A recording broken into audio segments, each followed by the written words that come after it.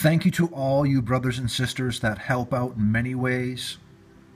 We're doing this together, everyone, with our Lord Jesus Christ as the leader, as our Lord and Savior. The band Red Hot Chili Peppers. Anthony Kiedis here. He was on the MTV Awards and he liked to thank Satan, he says. But he's just joking around, right? He is doing one-eye symbolism here, having one eye revealed.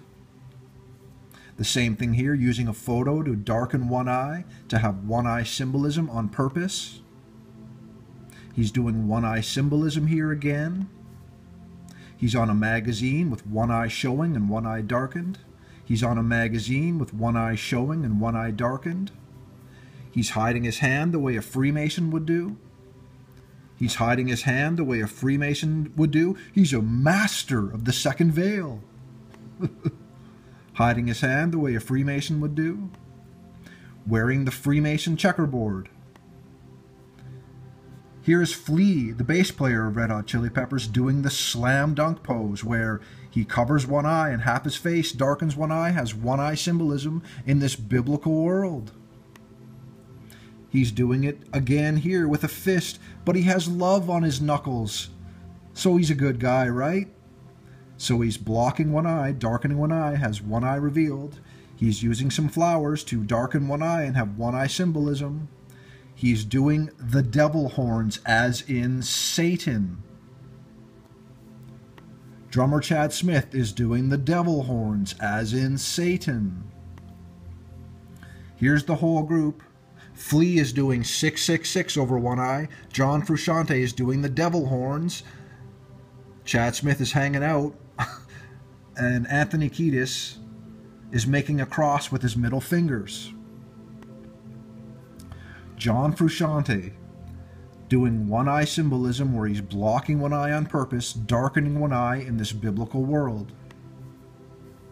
Thanks to our brother at Mateus channel, he found the Uttara Bodhi Mudra. I guess John Frusciante doesn't need Jesus Christ or anything. He has extreme enlightenment. And if we weren't sure, he's doing it again here. Extreme enlightenment, the Uttara Bodhi Mudra. He just so happens to mock and blaspheme the Lord Jesus Christ here. And why not pretend to be him on the cross? I'm sure it's all in good intentions, right? This world is terrible, right?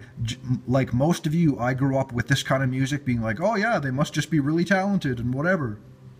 But we found out that people that get pushed in the media and more have sold out, whether they have sold their souls for rock and roll or whether they're just siding with the devil because they get fame and fortune and, you know, stuff that doesn't matter, that no one's guaranteed tomorrow. You don't take it with you.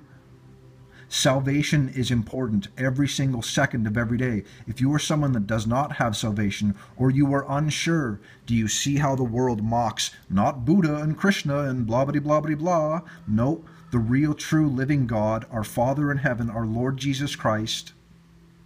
Please have faith in the finished work of Jesus Christ today and see what this world is. God bless you.